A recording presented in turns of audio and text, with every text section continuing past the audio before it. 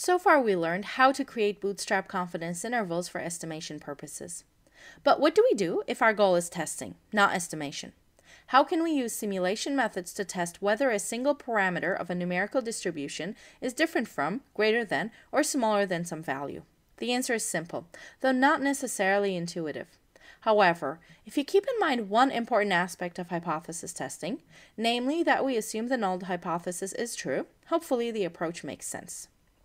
Bootstrap distributions are by design centered at the observed sample statistic.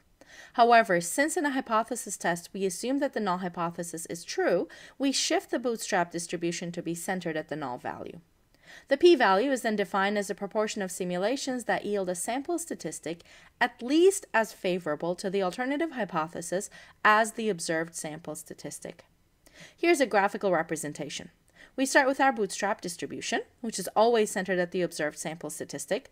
We then shift this distribution so the center is at the null value and calculate the p-value as a proportion of simulations that yield Bootstrap statistics that are at least as extreme as the observed sample statistic.